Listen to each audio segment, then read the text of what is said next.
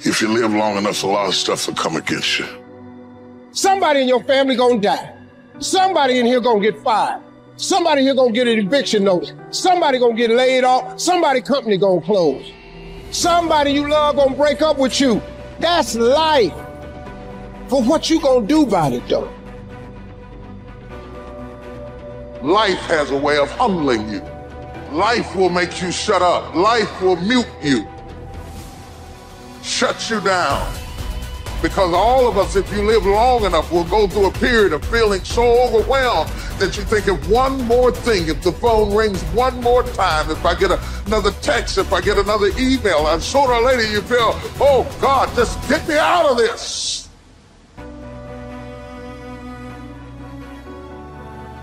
If somebody came and knocked you down, boom, and ain't nothing you can do about it. But if I come back a week later and you're still on the ground, we got a problem. And some of you say, Eric, it ain't my fault. You're right.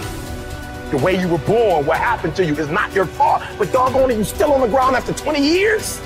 You have absolutely nothing to do with what happened to you. It's not your fault. You got knocked on the ground. You had absolutely nothing to do with that. And I'm not blaming you for that. But if I come back a week later, you still on the ground, that's your fault.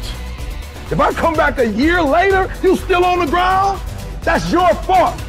If you get knocked down, there's nothing you can do about it. But getting back up has every single thing to do with you. And you will promise me that from this day forward, you will not be defeated.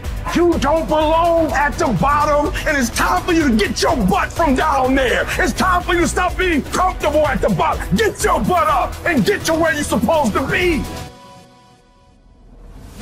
The difference is not the genetic code, the potential. It's a guy that's willing to get knocked down, finally tell someone fortune, stand back up, the perseverance to see it through, the never say die attitude. And I go in there, man, and if I don't win, I showed up, I gave my valid effort. And tomorrow I'll do the same thing. And I'll continue to throw shit against the wall. Every day I'll throw more up there, try it again, and I'll never get comfortable. It's necessary that you take charge. That you begin to stand up inside of yourself, that you dry your tears and you're not given the luxury of feeling sorry for yourself, that you got to get in a fighting mode. You can't surrender. You can't be a chump. You've got to fight back. You've got to stand up and start. So wait a minute, what is it I need to do? You've got to make yourself move even if it hurts. Many people have been written off and said, this one won't survive. And they did. It's possible. You've got to believe in your heart of hearts that it's possible that you can beat this. Your belief, your faith, your drive, your determination, your persistence, your perseverance, your spirit.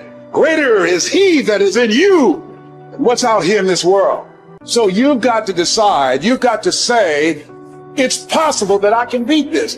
And it's necessary that I do this. In spite of the pain and the conditions, you've got to mobilize your mind and your spirit. There's nothing as powerful as a made-up mind. You want affirmation? Look yourself in the mirror and say, I think I can. I think I can. I think I can. I know I can. You're built to walk uphill. And when you reach the pinnacle of the hill, you want to stop and appreciate the vision. But the next thing you want is a higher hill in the distance, because it's the uphill climb that it's from the uphill climb that we derive our value. And I mean this technically. So almost all the positive emotion we feel, especially the emotion that fills us with enthusiasm, and that's to be filled with the Spirit of God, by the way, because that's what enthusiasm means. That's experienced in relationship to a goal. And so in some sense, and this is part of the religious enterprise, you want a goal that you can never attain. Right? So you can always move closer to the goal that recedes as you move towards it. You think, well, that's frustrating. It's like Sisyphus pushing the rock uphill. But it's not, because as you pursue that goal, you put yourself together and your life does get better and richer and more abundant. And that's why the highest levels of virtue and goal are in some sense transcendent. You want them to be above everything you're doing so you can continually move towards something that's more sublime and better. That's what you are. You're here to live, not to sleep. And the problem with the vision of Mai Tais on the beach is that, well, first of all, that's a vision of drug-induced unconsciousness. Second, it's only going to work for about a week. Third, you're going to be a laughingstock in a month and depressed and aimless and goalless. You want a horizon of ever expanding possibility. And so it does happen to people because they've staked their soul on the attainment of an instrumental goal. And it can be a pretty high order goal, but then you think, well, now I'm there. Now what?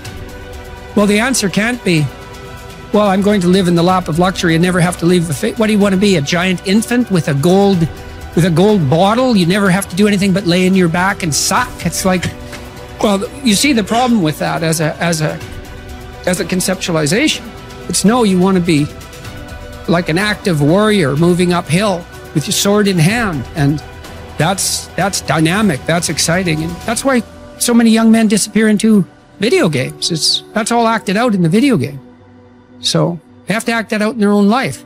Not that I despise video games, because I don't, but they're not a substitute for life. They might be good training under some conditions for life. See, as human beings, why? The only reason why we are dominating every other creature, including massive creatures, much bigger than us, more powerful, faster, quicker, in strength, in capabilities, why we are dominating all of them is our ability to use tools, isn't it? So do not underestimate the power of the tools. If I ask you to unscrew this screw in this furniture, you try with your hands, your fingers, your fingernails, they will all break and bleed, but the screw stays right there. I give you a little screwdriver, but you don't know how to use. You poke it here, poke it here, poke it here, poke it here. No use. Only if you put it right there and use it the way you must use it, suddenly another world, isn't it? Right now, the greatest tools that we have in our hand is our own body, our mind, our emotions, our energy. These are our tools. If you harness these tools well, you will live wonderfully. If you don't harness them, you will live badly. If these tools turn against you, you will live terrible. Right now, what is it that human beings are largely suffering? No great amount of suffering is coming to you from outside. Everything is on self-help, isn't it? Poking yourself. Why? Because we gave you a sharp mind. If we had given you the brains of an earthworm, you would also be very peaceful. But to develop this level of cerebral capability, it took millions of years of evolution to get you here, isn't it? I want you to just imagine from a single celled amoeba to make you like this, how much work. And now you suffer this result. Essentially, what you're suffering is your own cerebral activity, isn't it? You have an intelligence for which you don't have a stable enough base, so it's poking you. Instead of being useful to you, it is poking you simply because this base is not stable. So one thing is to create a stable base so that this intelligence works for you. We have a huge frontal lobe, and it's 40% of our entire brain. And most people, when they have a thought, they just think that that's the truth. And I think one of my greatest realizations in my own journey was just because you have a thought doesn't necessarily mean it's true. So if you think 60 to 70,000 thoughts in one day, and we do, and 90% of those thoughts are the same thoughts as the day before, and you believe that your thoughts have something to do with your destiny, your life's not going to change very much, because the same thought leads to the same choice leads to the same behavior creates the same experience, and the same experience produces the same emotion. And so then the act of becoming conscious of this process to begin to become more aware of how you think, how you act, and how you feel. It's called metacognition. And so then, why is that important? Because the more conscious you become of those unconscious states of mind and body, the less likely you're going to go unconscious during the day. And that thought is not going to slip by your awareness unchecked. because it means to know thyself. The word meditation means to become familiar with. So as you become familiar with the thoughts, the behaviors, and the emotions of the old self, you're retiring that old self. As you fire and wire new thoughts and condition the body into a new emotional state, if you do that enough times, it'll begin to become familiar to you. So it's so important, just like a garden. If you're planting a garden, you got to get rid of the weeds. You got to take the plants from the past year and you got to pull them out. The rocks that sift to the top that are like our emotional blocks, they have to be removed. The soil has to be tenderized and broken down. You have to make room to plant a new garden. And so primarily, we learn the most about ourselves and others when we're uncomfortable. Because the moment you move into that uncomfortable state, normally a program jumps in. When that program jumps in, it's because the person doesn't want to be in the present moment and engage it consciously.